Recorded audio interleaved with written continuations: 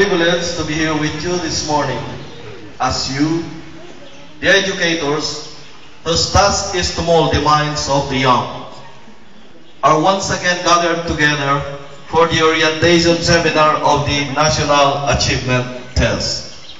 For what I know, National Achievement Test is administered annually to public and private school students all over the country to determine their achievement level, strengths, and weaknesses in the key subject areas.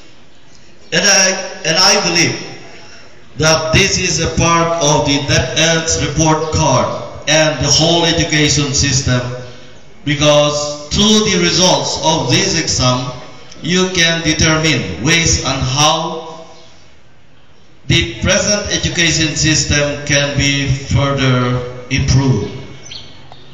Report says that there have been improvement in performance of the students in the National Achievement Test for the past year.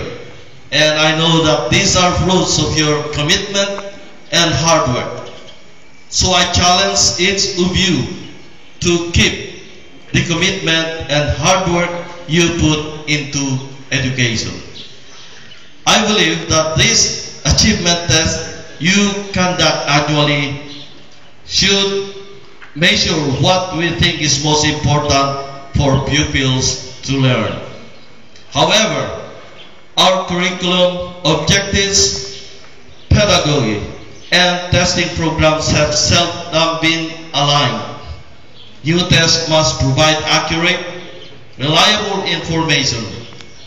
The primary source of information about education achievement must be tested, and in order to improve the Philippine education today, we need to hold schools accountable for pupils' achievement.